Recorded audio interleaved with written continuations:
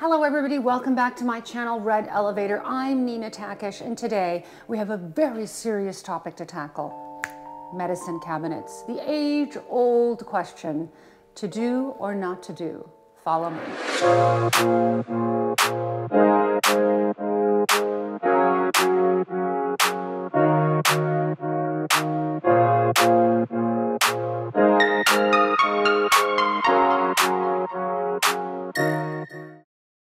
This very fun, and I mean extremely fun, and a little bit too much fun, pleated outfit is from Sandro.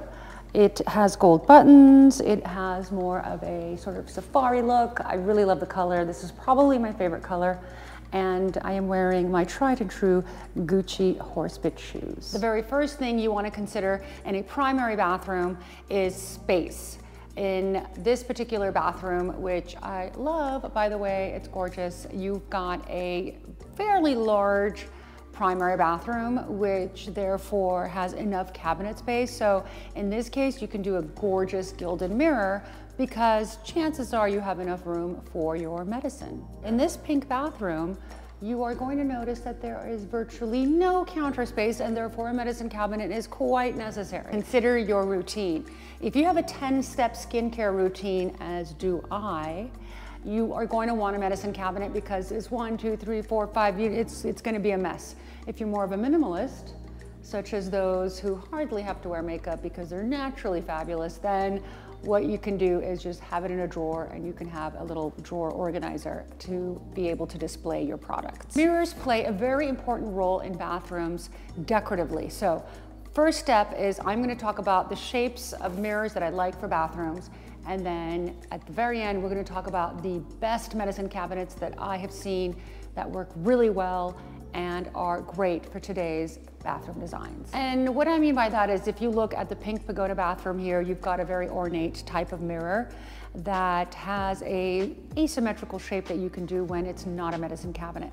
Sometimes design supersedes, it shouldn't, but sometimes it does supersede basic use. So if you have a bathroom that you really want to have impact, having an ornate mirror that does not match back to the rest of the bathroom can have a really wonderful effect. One of my favorite mirrors of all time, or bathrooms I should say, is this beautiful marble bathroom with marble drawer fronts with oblong mirrors, and the surround is marble. So when you have the design element with the marble that is surrounding your mirror, it's going to be very hard to turn that into a medicine cabinet. So in those instances, you can't use a medicine cabinet.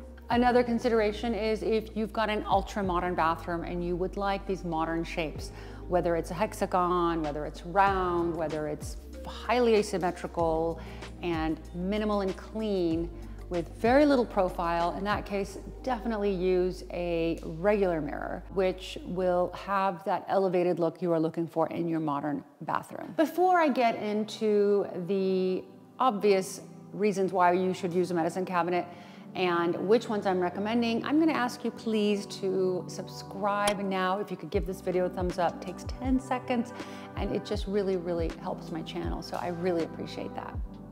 The very first recessed cabinet is going to be custom. They are not very difficult to build, so think outside the box, talk to your contractor, and do them in advance.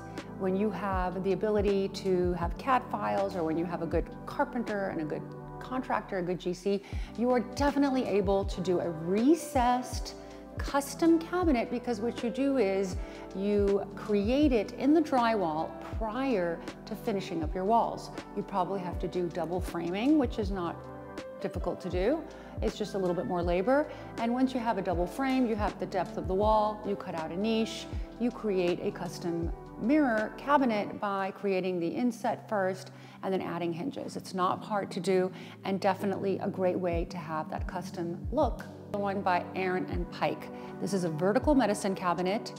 It looks very stylish, and it's a great place for you to have that minimal clean line and medicine cabinet sort of recessed into the wall together, living homogeneously. We are going to share our favorite medicine cabinets of the moment in the description box below so that you guys can purchase them, utilize them, and hang them up.